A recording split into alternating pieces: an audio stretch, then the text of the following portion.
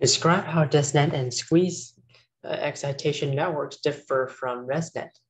First, from the picture below, DesNet and ECENet concatenates all the features such as blocks and layers, while ResNet adopts the summation in order to connect the features.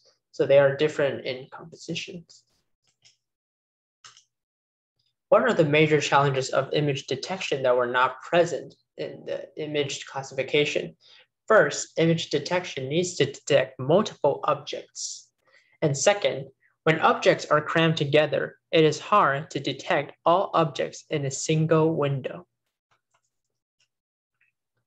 Configured detection networks output allow detection of 3 different objects within the same image window. The first idea is to shrink the size of the window, making it possible to contain only one object in a window. And the second one is to perform the multi-scale detection. It makes you able to detect multiple objects in the same image window. Describe a computationally efficient way to reduce the number of input channels to a network's layer without affecting the input spatial resolution. We can perform the 1+1 convolution, which reduces the number of channels while retaining the spatial features.